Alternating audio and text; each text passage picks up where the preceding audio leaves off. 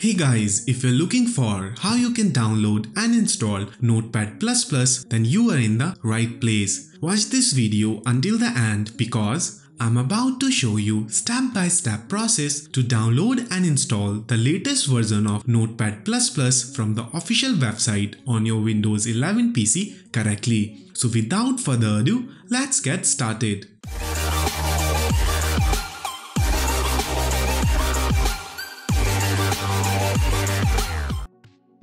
First of all, copy this link. I have provided this link in the video description. Now open up your favorite web browser. I'm using Google Chrome here. Then paste the copied link into the search bar and hit enter. This is a step-by-step detailed blog post explaining how to download and install Notepad++ on Windows 11. Scroll up and find step 1. Here, look for Download Notepad++ and click on this link. It will open official page for downloading the latest version of Notepad++. Click on the latest Notepad version link. It is available for both 32-bit and 64-bit download option. Since I am using 64-bit system, I'll select this x64-bit installer link.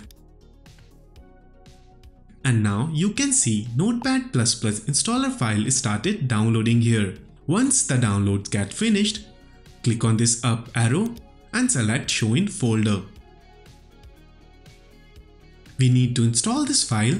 Simply double click on this file and choose your preferred language and press OK button.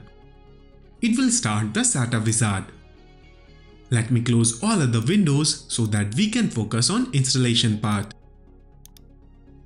It says, Welcome to Notepad++ setup. Click on Next button. Accept the end user license agreement and then click on I agree button. We will just stick to default. It will just take 11 MB of disk space and click on Next button. No need to change anything here. Click on Next button. Check this box to create shortcut on desktop and click on Install button. It starts the installation process. It will take some time to install. It says Notepad++ has been successfully installed. Check this box to run Notepad++. Now we can click on Finish button. Congratulations! You have successfully installed Notepad++ on your Windows 11 machine correctly. If you followed the steps in this video and reached until here, I am assuming this method has been working for you. So, I am requesting you to please like the video and subscribe to my channel. It won't cost you anything, but it will definitely boost my morale for making more such videos. Subscribe and turn on the notifications so you don't miss more videos helping you to learn how to download and install applications easily. And I'll see you in the next video. Take care.